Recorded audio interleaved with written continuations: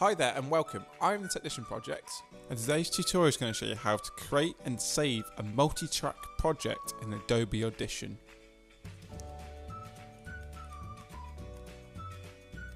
So we're going to start on our desktop today.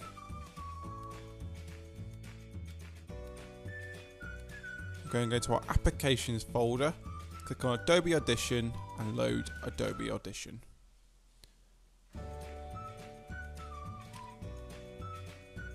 Adobe Audition will boot up like this. We're just going to go to File, New, Multi-Track Session, or Command N. We're going to label the session the Technician Project.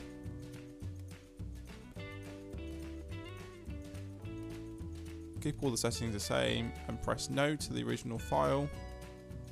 And there we go, there's our multi-track session. We can change the window display from default.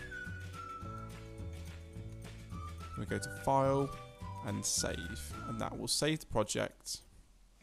If you enjoyed the video today, please leave a like rating and subscribe for more. Thank you for watching and see you next time.